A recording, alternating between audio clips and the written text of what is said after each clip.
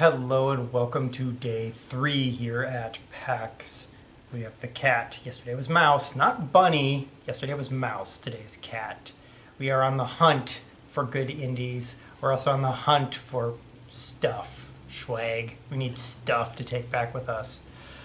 We are going to check out, we're going to try to check out Tesso, but I don't have high hopes. The lines are just ridiculously long, capped constantly, and they're capped after 3-hour wait times. Not waiting 3 hours to play Skyrim with friends.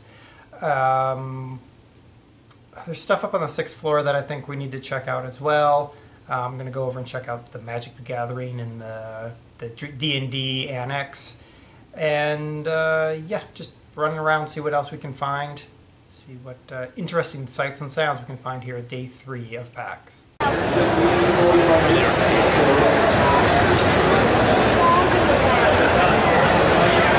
you pay what you want this weekend, pay us anything, and we'll give you a code, and when it comes out, you'll be able to download it. So we are currently on Greenlight as well.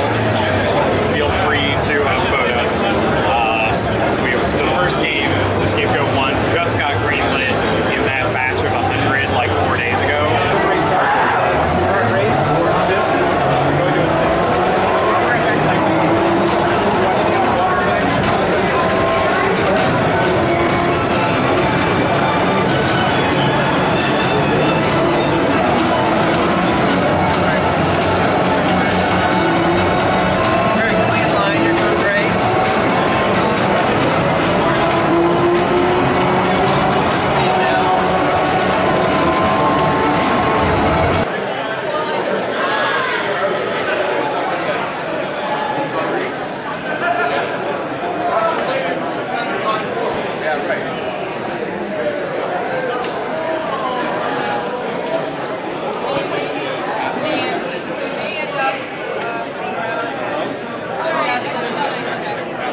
He's filming the board. That's also what you know. You guys, you know what this is, by the way, since you're here.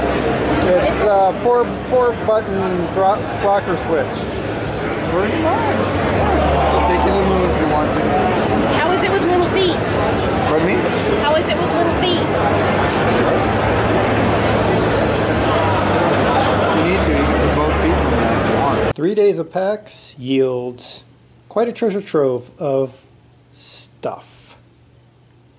If you ever come to PAX, make sure you pack extra room in your bag for all of the goodies you get.